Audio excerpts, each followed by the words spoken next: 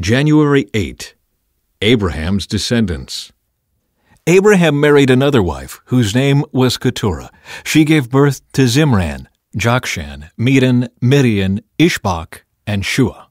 Jokshan was the father of Sheba and Dedan. Dedan's descendants were the Asherites, Letushites, and Leumites. Midian's sons were Ephah, Epher, Hanok, Abidah, and Eldah. These were all descendants of Abraham through Keturah.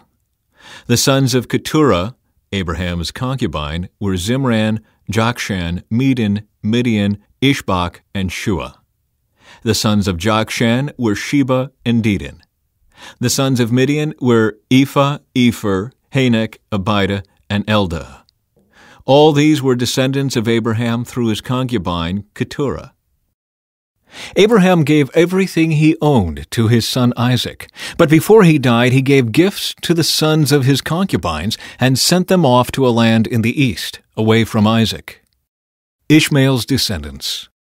This is the account of the family of Ishmael, the son of Abraham, through Hagar, Sarah's Egyptian servant.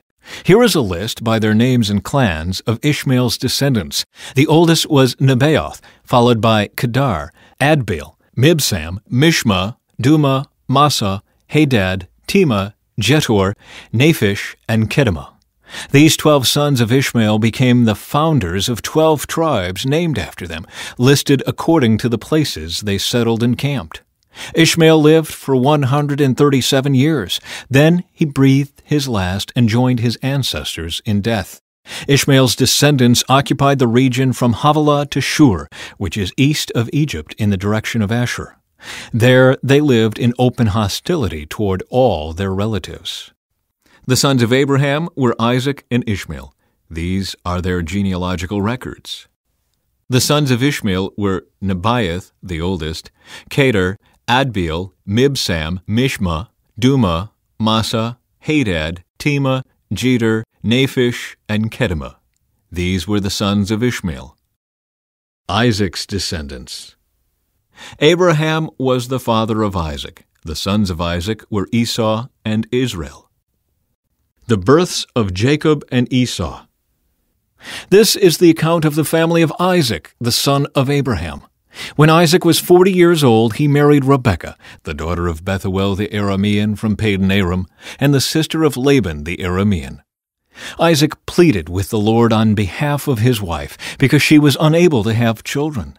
The Lord answered Isaac's prayer, and Rebekah became pregnant with twins.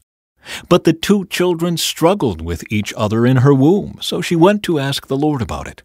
"Why is this happening to me?" she asked. And the Lord told her, "The sons in your womb will become two nations. From the very beginning, the two nations will be rivals. One nation will be stronger than the other, and your older son will serve your younger son." And when the time came to give birth, Rebekah discovered that she did indeed have twins. The first one was very red at birth and covered with thick hair like a fur coat, so they named him Esau. Then the other twin was born with his hand grasping Esau's heel, so they named him Jacob. Isaac was 60 years old when the twins were born. The death of Abraham. Abraham lived for 175 years, and he died at a ripe old age, having lived a long and satisfying life. He breathed his last and joined his ancestors in death. His sons Isaac and Ishmael buried him in the cave of Machpelah near Mamre, in the field of Ephron, son of Zohar the Hittite. This was the field Abraham had purchased from the Hittites, and where he had buried his wife Sarah. After Abraham's death, God blessed his son Isaac, who settled near Beer-lahai-roi in the Negev.